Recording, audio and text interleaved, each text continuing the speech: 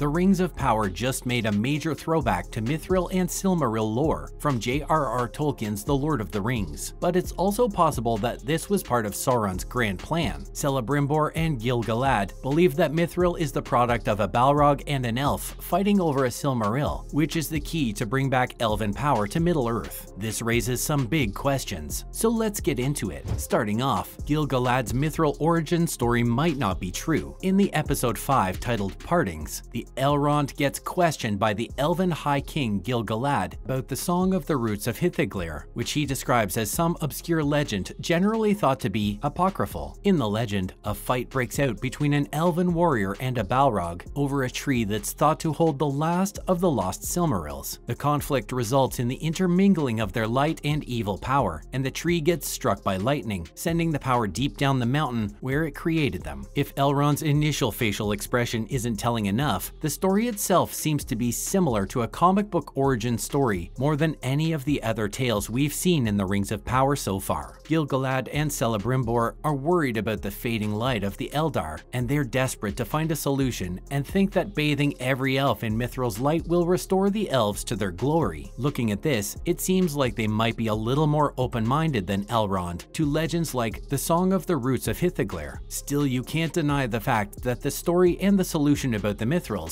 both may be a little too convenient and contrived to be accepted as fact just yet. Moving on, Sauron is probably influencing Celebrimbor. After being defeated by Morgoth, Sauron starts to reappear in Middle-earth around the year 500 of the Second Age, but the realm of Aragon was itself found after that during SA 750, indicating that the Great Foe is already active. Well, this isn't the same Sauron that everyone fears. Still, he's already directing plans and affecting many events for his grand return. During SA 1200, he tried to enter the Elvish capital Lindon, the seat of the King Gil-galad, but he disguised himself under an Elvish form and operated under the name of Anatar, pretending to be a messenger from Valar and to come bringing gifts. The king doesn't buy it and tells him to go. He then goes to Aragon, where Celebrimbor welcomes him, and they start working on building the Rings of Power. Under the leadership and guidance from Anatar and Celebrimbor, the Elven Smiths reached the pinnacle of their abilities and powers as craftsmen by the year 1500 SA,